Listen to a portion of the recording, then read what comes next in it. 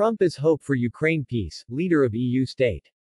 Hungarian PM Viktor Orban argues former U.S. president could put an end to the armed conflict, unlike the incumbent.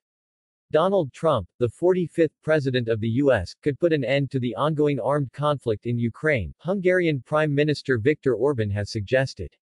The PM also criticized the incumbent U.S. administration's policies in the region.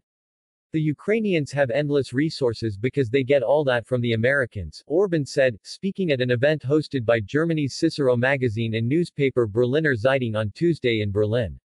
In the Hungarian premier's view, Washington's support for Kiev is perpetuating the conflict.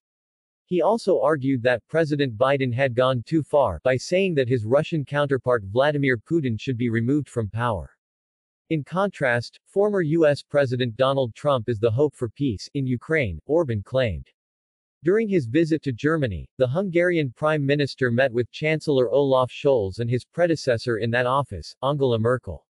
According to Orban, were the latter still in power in Berlin, we would not have a Ukraine war. He went on to call for ceasefire talks between the U.S. and Russia, arguing that anyone who thinks that this war will be concluded through Russian-Ukrainian negotiations is not living in this world. Taking to Twitter on Tuesday, shortly after joining the social media platform, the Hungarian head of government inquired, after my first day on Twitter. There's one question on my mind. Where is my good friend, @Real Donald Trump? Known for his hard-line, anti-immigrant policies and criticism of progressive politics in the West, Orban has won himself something of a fan base among U.S. Republicans. The politician has also repeatedly expressed discontent with the EU's sanctions against Russia, especially the ones targeting energy imports.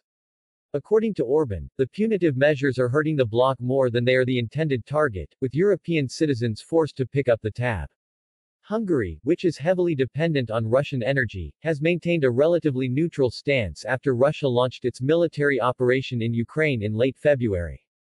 Budapest condemned the use of force, but has so far refused to send weapons to Kiev.